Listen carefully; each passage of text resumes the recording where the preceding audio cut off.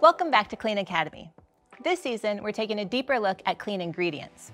We've invited a few of the industry's leading experts, scientists, brand founders, beauty insiders, to share everything you want to know about the ingredients in your skincare routine. Now, there are a ton of ingredients and products out there, but you don't need to be a chemist to understand how to read an ingredient label or know how a product is working for your skin. I'm Ashlee Nunes, a scientist at Amyris, the biotechnology company behind Biossance's signature squalane ingredient.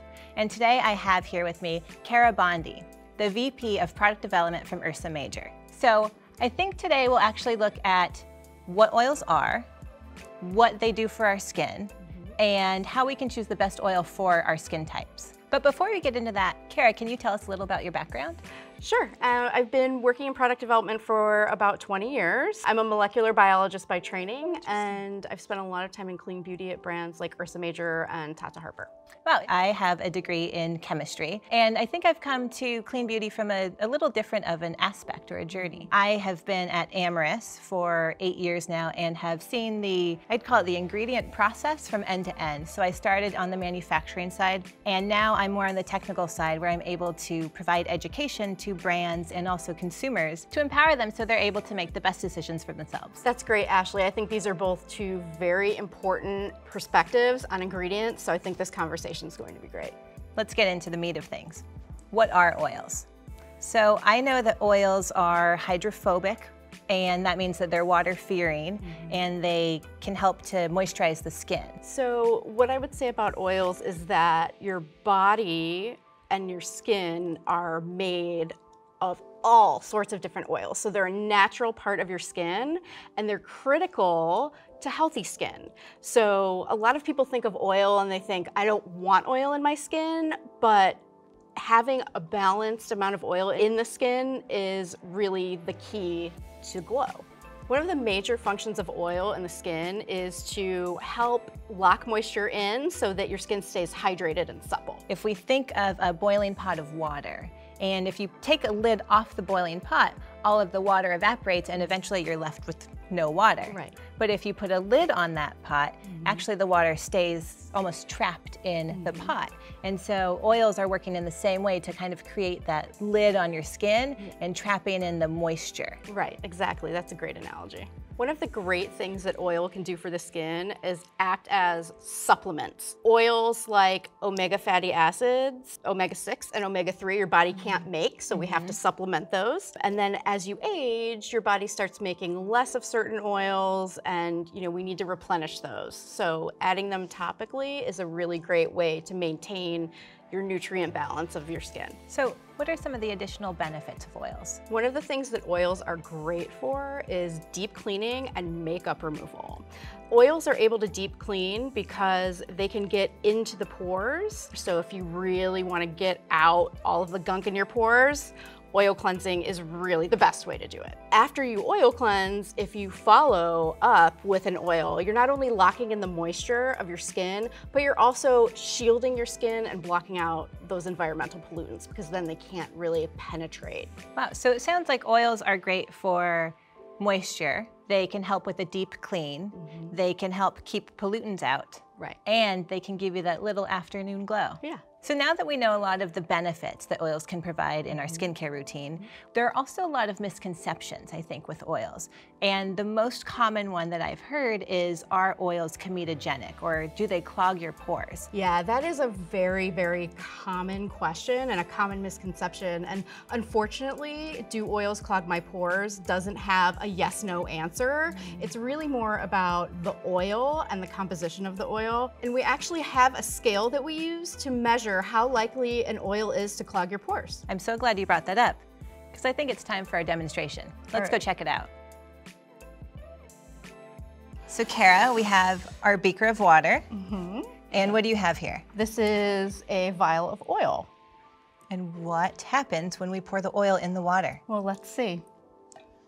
And so as you can see, the oil has created that film on top or that layer, that lid that we were talking about with the boiling pot of water. And this is also a great example of why you would use oils last in your skincare routine. So one of the other great things I love about oils is that they're so versatile. Definitely. So as we saw, they lock in moisture by creating this lid on your skin when you use them just by themselves. But they can also be ingredients in different products. So you can see oils in serums, in moisturizers, and cleansers. And the way that we're actually able to do that is the formulation chemists and the product development team uses an emulsifier, which is able to bind the oils and the waters together to give those lush, creamy textures. So there are a lot of different oils out there. So let's talk about a few of the most common that we see in the skincare industry. So the first one we have here is squalane. And with squalane, what you want to be careful of is how it's sourced.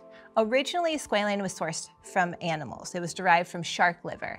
As consumers, you really shifted the industry to require a more sustainable, more ethical source. So now, most of the squalane that you see in the market is plant-derived, either from olives or from sugarcane. So squalane often gets confused with squalene. So squalene is a natural moisturizing molecule that's found in the skin. So we're born with it in our skin sebum. And as you age, some of the oils in your skin tend to diminish over time. So the squalene is diminishing. Our bodies don't have a way of replenishing that. And so what we've done is we've created a more stable version that is very similar to the squalene. So the stable version is squalane, and it's your body's best moisturizer. So I know a lot about squalane, but as we mentioned, there are a lot of popular oils out there. So Cara, can you help us understand some of these popular oils? Sure, definitely. Here we have squalane, as you know, mineral oil, argan oil, jojoba oil, and coconut oil. And we have them in order of their comedogenicity. And as we discussed, there's a scale that we use to determine how likely an oil is to clog your pores. So squalane is a 0. Mineral oil is a 0, which I think a lot of people find surprising. Absolutely. Argan oil is a 0. Jojoba oil is a 2, and coconut oil is a 4. And just because coconut oil is a 4 doesn't necessarily mean it's going to clog your pores. It depends on your own skin's biochemistry, as well as whether or not it's mixed with other oils. So it's very, very individualized. So mineral oil is a very light oil. It's very silky. It absorbs very quickly, and it doesn't clog your pores. However, there are some concerns with mineral oil from a contamination perspective. Mineral oil has been linked to some health concerns, and it isn't a sustainable oil. So squalane is actually an excellent swap for mineral oil. You get the same silky feel without any of the concern. Argan oil is excellent for helping balance your sebum. So if you have oily skin or combination skin, argan can be very, very helpful. And again, it's a 0 on the comedogenicity scale, and it's very light and absorbs really quickly. Now, Cara, I've also seen that argan oil is actually pretty popular for hair care as well. Yes, it's great for hair, very moisturizing. It helps with split ends and dryness. It's also great for shine. Jojoba oil is actually a liquid wax, which is a fun fact. It's very similar to your skin's own sebum, so extremely biocompatible and not likely to clog pores. Coconut oil is very popular. We're seeing coconut oil everywhere. It's in makeup, it's in lip gloss, it's in body care, face care, hair care. Coconut oil has a lot of great properties. It's full of vitamin E, which is an excellent antioxidant, and it's also extremely moisturizing because of the very, very high lipid content. The downside to coconut oil is that for some people, it can clog pores. So if you're acne prone or have oily skin, it might not be your go-to. Which one is your favorite? So squalane is great because it's very light. It leaves your skin with a nice satin finish, not greasy, not oily. I like to use it as a replacement for dimethicone, and it's generally a great thing to add into pretty much any formulation. Thanks so much for all of your insight, Cara. It's been really helpful to see how all of the oils work. So now that we know how oils work, let's debunk. So we talked a little bit about the misconceptions on whether oils are comedogenic, so whether they're pore clogging. And I know another misconception is that people with oily skin don't need oils. and that's not true. No, definitely not true. So when your skin is oily, it just means that you're producing more oil than you need. And the typical reaction is to use products that just strip away the oil, and that just results in your skin producing even more oil. So if you find an oil that agrees with your skin, it's going to bring everything back into balance and actually help your oily skin become more normal. And are there oils that you would recommend for people with oily skin? I think squalane is a great oil for people with oily skin, as well as tea tree. Those are really helpful in balancing out the oil content. So another popular misconception is that you should only use oils in the winter. You can use oil all year round, and like anything in your skincare regimen, there may be oils that you prefer when it's more humid or when it's colder. It's just about finding the right mix for you, but they are absolutely for use all the time. So another thing I've heard is that serums and oils are basically the same thing. Is that true? Definitely not. So serums are concentrated benefits for your skin. So wrinkles, hyperpigmentation, these are the sorts of skin concerns that serums are really designed for.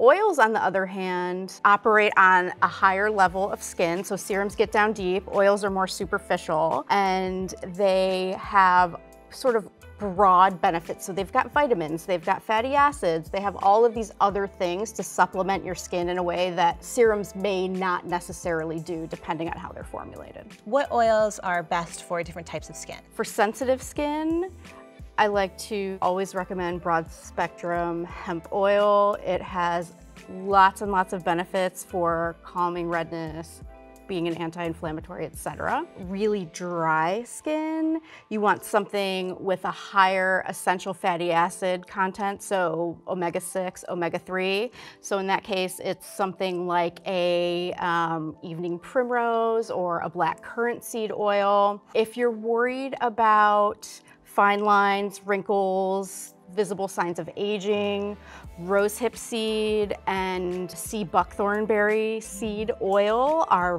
very excellent. Both of those have many bioactive compounds, and they're also high in vitamin A, which is a naturally occurring form of retinol. For people with acne-prone skin, you want something that's low on the comedogenicity scale. So squalane is a great example. Argan can be helpful, and tea tree oil is another one that can be really good. What kind of oils do you use in your routine? So I use squalane, but I usually mix it with a few other oils. So my skin never looks even, no matter what I do. There's always some redness or some weirdness going on. So that's where the broad spectrum hemp oil comes in. For me, it really helps even everything out. You know, I'm in my 40s and I'm getting some fine lines. I really love black currant seed, rosehip, and sea buckthorn seed. They have made a real difference for me. Well, I think we really learned a lot today. Cara, thank you so much for being here. Thank you for having me. And for more videos, please visit Biossance's YouTube channel and additional resources at cleanacademy.com. Thanks for watching.